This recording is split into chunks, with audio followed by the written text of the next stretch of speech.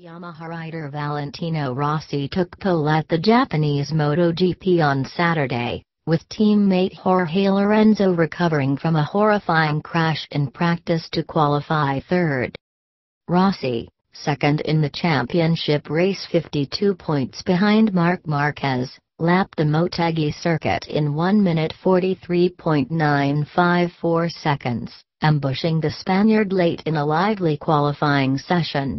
Rossi's teammate Lorenzo earlier escaped serious injury after his bike high-sided near turn 2 and hurled him into the air before he slammed back down on his back.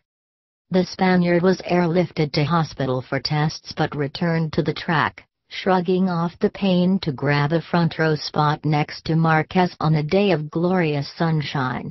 "I thought I injured my left foot but finally it was just a muscle problem," he said in trackside interview. "I had a lot of pain, I forgot about the crash and the pain." Rossi made a great lap time. But better than expected, for me, after the flight this morning. Rossi, the 7 times Premier Class champion and runner-up last year, was thrilled to grab pole, having felt under the weather during the race weekend. "I'm not at 100%, I'm a little bit sick," he said. "When I saw 43.9 seconds, I was very happy.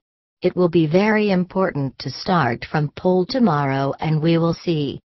Marquez has an outside chance of clinching the championship on Sunday, but must win the race and have Rossi finish 15th or lower and Lorenzo know better.